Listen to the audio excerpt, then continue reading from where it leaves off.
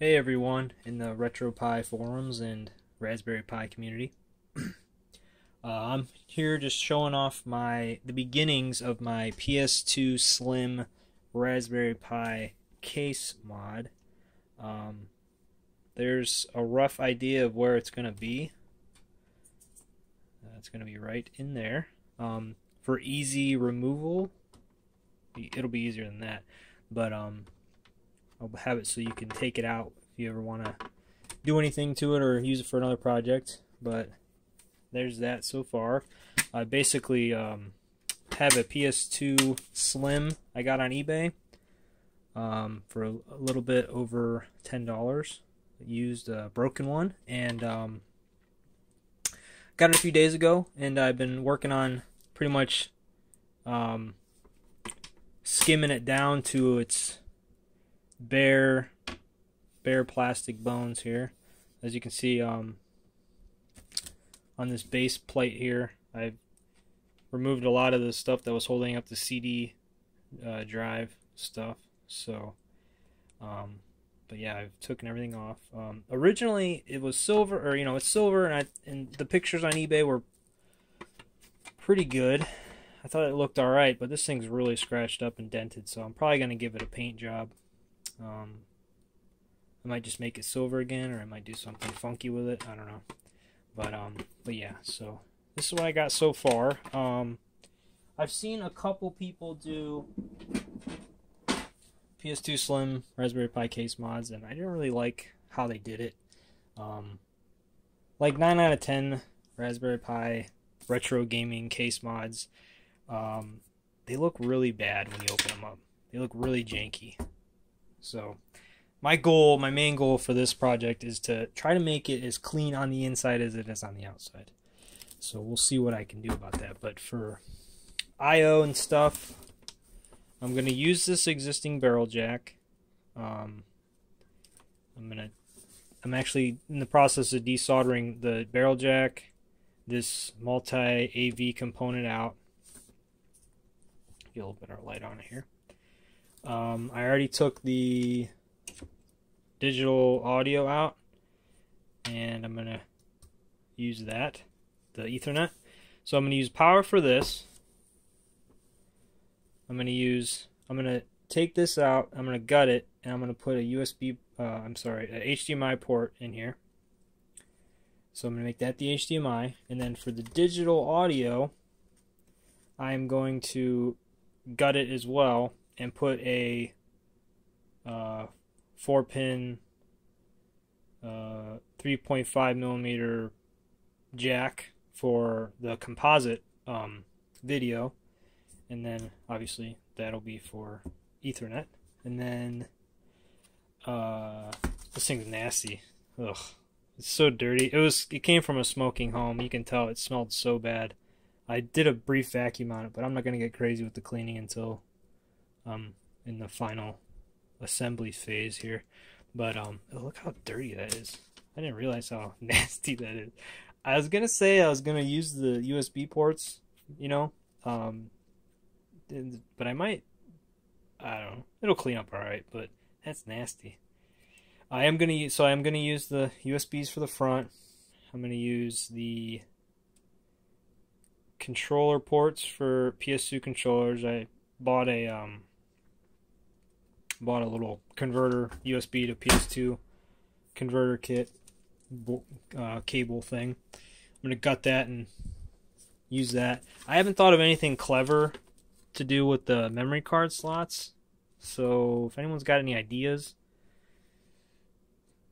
shout out. I can buy like a couple really cheap USB, or I can buy couple really cheap memory cards like on eBay, like some knockoff generic ones, and use the shells for something, and then like maybe put, I don't know, like some SD cards in them or something for external storage. I don't know.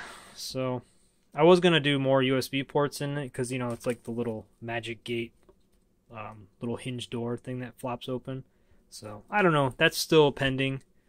But yeah. So I'm not gonna keep the board for any reason. I was gonna cut like a line Well, actually, I'm gonna probably have to keep some on the board, but I was gonna cut a line straight across here, and then cut a line straight across here. But I'm definitely not gonna do that now. I'm just gonna take these, desolder all these, and take them out, and then put them, you know, like in the respective places, like right here. So I'm gonna like maybe just hot glue it there or super glue it or something, and so it'll be a permanent part of the base. And I can take the top off and do whatever I need to do there. But so that is about that. I chose the PS2 Slim because it's not too big. The PS2 regular, the PS2 Fat, is like so big that you can like literally fit an entire Raspberry Pi inside the expansion port in the bottom. I have one over here. It's hooked up right now though, or I would show you. But yeah, I mean that'd be a cool project on its own, like just putting a Raspberry Pi inside the expansion port, so then you can play PS2 games and then maybe hit a switch or something, and the video output will switch to the Raspberry Pi video output, and you can play all the other games emulated. But that's a project for somebody else, not for me. But so yeah, that's that.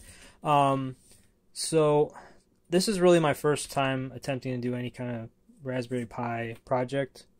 So my biggest hurdle I can see coming up is this. This is the power switch for the PS2. It's right here. Just a real regular old push button switch, and then right there is the IR receiver. You can kind of see where it goes right here. That's the IR. And then there is two LEDs in there somewhere, one red, one green, and then there's this little, I don't know if you can see it, but it's like a, you can hear it, but it's like a little just like a little latch that tells the system if the lid's open or not. I don't really want to use that for anything that I can think of, but I do want to use the button, obviously for power. I would like to use the LEDs, and then the IR I would really like to use because, hold on a second, because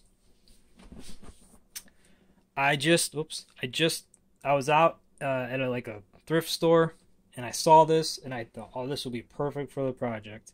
New in-box PS2 remote.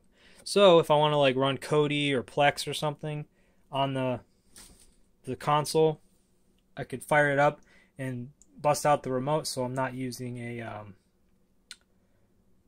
controller, and it's more, you know, natural. It's for browsing and stuff like that. I did see that there is LIRC configs and stuff for this remote, so there's already stuff out there for it. I just need to know from the community, if you guys know it all, if you can use any of this, really. Can you use the existing button? I'm sure you can. It's just a button, right? Can you use the infrared receiver? Can you use the LEDs? Even, heck, if you can even use this, what this is just like a little latch. So like if it's down, it's sending a signal. If it's up, it's sending a different signal or something like that. I can't really think of any use for it now.